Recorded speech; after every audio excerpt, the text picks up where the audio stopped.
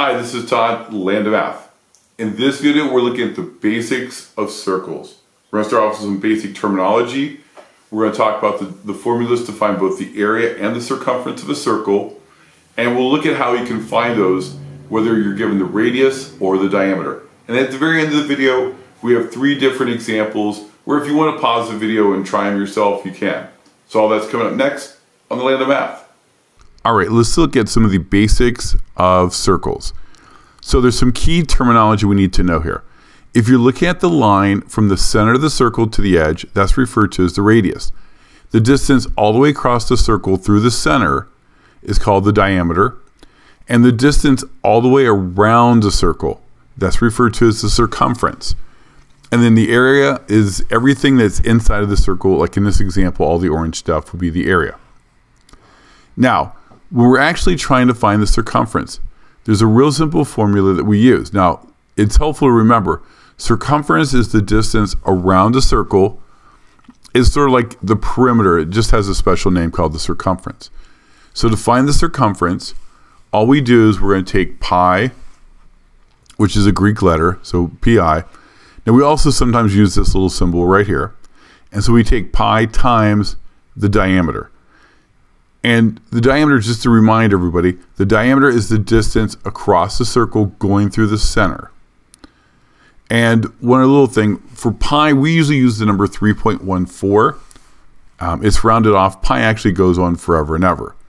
So let's look at a couple examples of this. So first of all, if we're trying to find the circumference and we're given the diameter.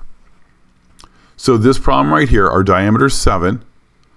And we're going to try to find the distance around. Now, roughly, the distance around is always about 3 times bigger than the diameter. So here we go.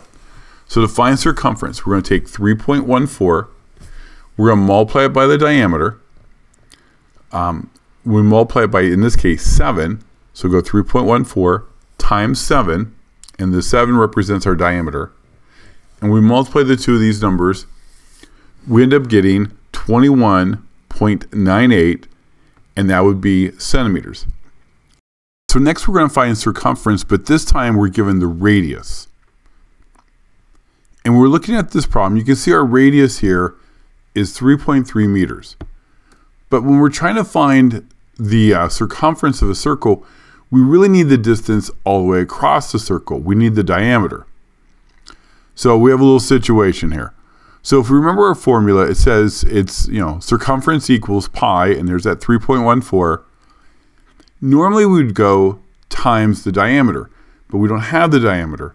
So what we're going to do here is we're going to go 2, so we're going to take the 2, times, in this situation we would always just double the radius, so it would be 2r, or 2 times r. Now when we plug in the numbers here, it would be 3.14 times 2, and then it's going to be times the 3.3.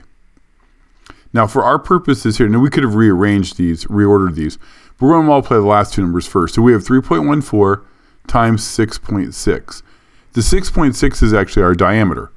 So our circumference, once you multiply those two, is 20.724, and that would be meters. All right, our next section is finding the area of a circle. Now, when we're talking about area of a circle, we're talking about everything that is inside of the circle. So like the shaded area right here, this would be considered the area of the circle. The formula that we're going to use to find the area of the circle is going to be pi, which for us we use 3.14. And again, that's our pi symbol, or the number we use to represent pi. And we're going to take that times the radius.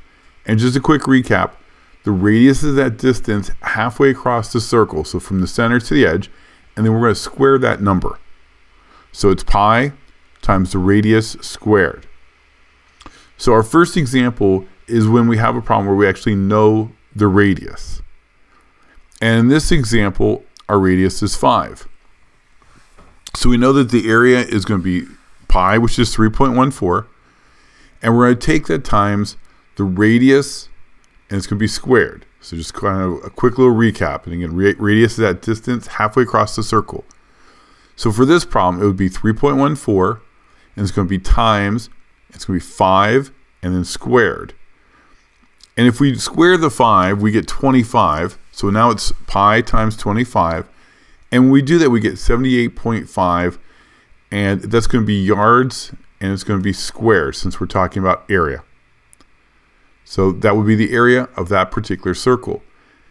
Now this next circle is, they're giving us the diameter. So on the problem right here, you can see they're telling us the diameter is 24 meters. But what we need is the radius. So the radius is just halfway across, the diameter is all the way across. So really all we have to do is just take the 24 and we can just divide it in half, divide by 2. And when we do that, we get 12. So that's what our radius is going to be. So the radius of this particular circle would be 12 meters. Now, what we're going to do, we're going to take pi times that 12, not the 24, but times 12, and we're going to square that. And that's going to give us our area. And so what we'll probably do here first is we'll square our 12, and 12 times 12 would be 144. And then the next step is going to be to take pi, which is our 3.14, times the 144. And when we do that, we get 452.16, and that's going to be our area. So this right here would be, and since we're using meters, this would be meters squared.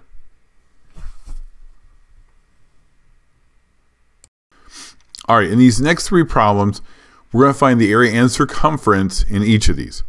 So this is great if you just want a little extra practice, or if you just need some more examples to see. So here's problem 1. We know the radius is 20 feet. So the first thing that's going to be helpful is figure out the diameter. In this case, we just double it, and so it would be 40 feet. So let's say first of all we want to find circumference. We know the formula is pi, which we use 3.14, times the diameter, which in this case is 40. So we're going to take 3.14 times 40. And when we do that, we're going to end up with 125.6, and that would be feet, because it's a distance, just plain feet. Now, and again, that's the distance all the way around. For area, we're going to use that same 3.14 for pi. We're multiplying it by the radius. In this case, it's 20. So we're going to multiply by 20 squared. And when we do that, now we'll go ahead and we'll square the 20. And when we do that, we get 400. So we're taking pi times 400. And when we do that, we're going to end up with 1,256. And that would be feet, and that's going to be squared because we're talking about area. All right, here's our second problem. Again, these are just kind of bang, bang, bang. This one we know the diameter. It's 12. So we really need to figure out the radius to help us with these problems. We just cut the 12 in half, so it would be 6. So the radius would be 6 yards. So now we can solve both these problems. So again, for circumference, we're going with pi times the diameter, and you can see our diameter is 12. This is the one that was given to us. We're just going to multiply those two numbers together, and when we do that, we get 37.68, and that would be yards. So the distance around the circle, 37.68 yards. For the area, again, we know to find the area, it's pi. So there's that 3.14. Again, we see that a lot. Times our radius, which is 6, and we're going to square it. And so we're going to take pi times 6 squared, and 6 squared is 36. So we're taking pi times 36. And when we do that, we get 113.04, and that's going to be yards squared, again, because we're talking area. And then our last example coming up here, example 3. Here's another one where we know the radius. In this case, the radius is 15 inches. So we need to find out the diameter. We're just going to double it, so it would be 30 inches, and that would be our diameter. And now we can go ahead and solve these problems. For circumference, there's pi again, times the 30, and we do that, that's going to give us our distance around the circle, which in this case is 94.2 inches. It's the distance around the circle there. And for the area, we're going to take the same 3.14 again. This time we're multiplying it by the radius squared, so it would be 15 squared. And so we're going to go ahead and find out what 15 squared is. And 15 squared in this particular problem would be 225. So we're going pi times 225, which is 706.5. That's going to be inches, and because we're dealing with area, it's squared. Well, I hope the video was helpful. If it was, please give it a thumbs up. We'd love if you subscribe to the channel, and you can always check us out on thelandofmath.com. Until next time, we'll see you on the Land of Math.